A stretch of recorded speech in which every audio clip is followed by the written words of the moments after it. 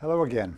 In our last couple lectures, we've been talking about PGP, which is a particular system built by Phil Zimmerman for email encryption, a very nicely engineered system. Today, let's talk about how PGP manages keys. Right, so in PGP, there are actually 4 different kinds of keys which are used.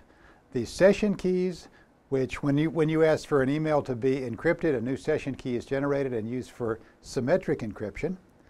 And then there's public and private key pairs, and those are persistent and they hang around for a while. And then there's something else called passphrase-based keys, which are used for storing your private key. So let's see where they come from. Right, so session keys, remember, used for symmetric encryption are just randomly generated bit strings of the appropriate length. So depending upon the encryption algorithm, maybe that's 128 bits or 160 bits or some other length, right? Where do they come from? Well, they should be high entropy in the sense that they should be random appearing and not be guessable by an attacker. And so PGP just came up with a particular way of generating high entropy strings. In particular, you take the previous session key and you generate a new key to encrypt that with using key stroke timing and movements of the mouse. This is called collecting entropy in one of these systems. And that's random enough. And so you encrypt that new stuff with the old key, and that gives you a new key. This is a pretty simple scheme, but it would be very, very hard for an attacker to guess the new key. Okay, public and private key pairs, say RSA keys, these require a lot more work because they can't be randomly generated bit strings. In particular, RSA requires that the keys involve large primes. And so what we have to do is generate 2 large primes in a way which is entirely unguessable to the attacker. And the way that's done is just using a bit of number theory.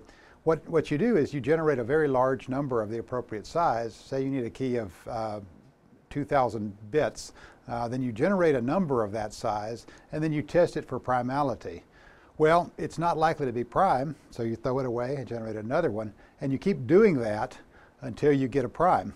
Well, that's an expensive process, but it terminates because there are certain results from number theory that says primes appear in a certain range with a certain frequency, and so probabilistically you'll get a prime eventually. But this may take a while, but that's okay because you don't do this very often. And so you generate a public key and a private key, and you use those for some days or months or even years. The last kind of key are these passphrase encrypted keys. And what happens there is the entire security of the system depends upon your private key being kept private. And so you don't want to just store it on your disk, because then an attacker who can subvert the protections on your disk can get your key, and then all bets are off and they can read your email. So what you do is you store your private keys in an encrypted form. Well, where do you get the key to encrypt them with? Well, that's the passphrase generated part. So what happens is whenever the system has to store or access your private key, it asks you to type in a passphrase. Think a password, but it doesn't necessarily have to be a word. It can be a phrase. That passphrase is then hashed using, say, SHA-1 or something else. That generates a fixed length bit string, and then that's used as the encryption or decryption for the private key. And so whenever you have to access the private key, you go through this process, and PGP will ask you to type in your passphrase. Okay, so what have we said? Well, PGP uses these 4 different kinds of keys, session keys, public and private keys, and these passphrase-based keys to protect the private keys. The public and private keys are expensive to generate, but that's not an operation which you have to perform very often. The session keys are easy to generate. It's just generating a random string, and PGP uses this algorithm to do it in such a way that it's probably not easily guessable.